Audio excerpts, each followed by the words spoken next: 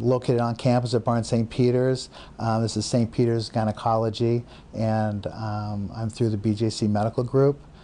Solo practice in gynecology, minimal invasive surgery, and hormone replacement therapy. Currently, I'm the chairman of the Department of OBGYN here at Barnes St. Peter's, and I've had that position now for 8 years.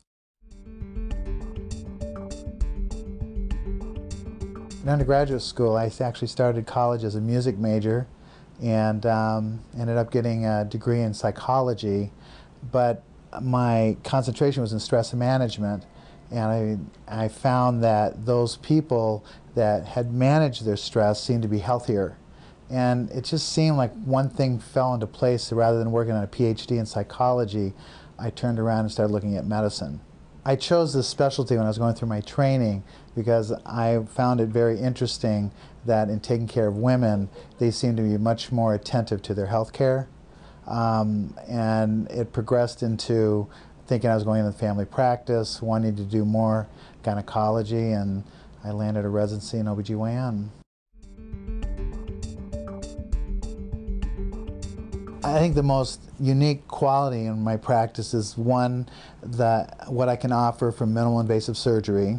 I wish more women knew that they could undergo a surgery as major as a hysterectomy on an outpatient basis and be back to work in a week, instead of these prolonged, 4 to 6 weeks recoveries from these major open procedures. And that's where I really pride myself on the surgeries that I can do all through the belly button, with minimal invasiveness. And then the other aspect of my practice I'm so proud of, out of all the OBGYNs in St. Charles County, I'm the only physician that I'm aware of that has an active practice in bioidentical hormone replacement therapy. And every day I get thrilled when I see these people that are truly appreciative of how well they can feel after being told this is as good as it gets.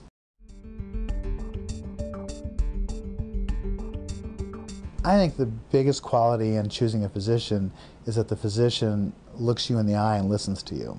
We're all in a hurry. We have a limited amount of time. We have so many time slots to get so many patients in a day, and I just find so many patients that are so frustrated in their care because no one is listening to them.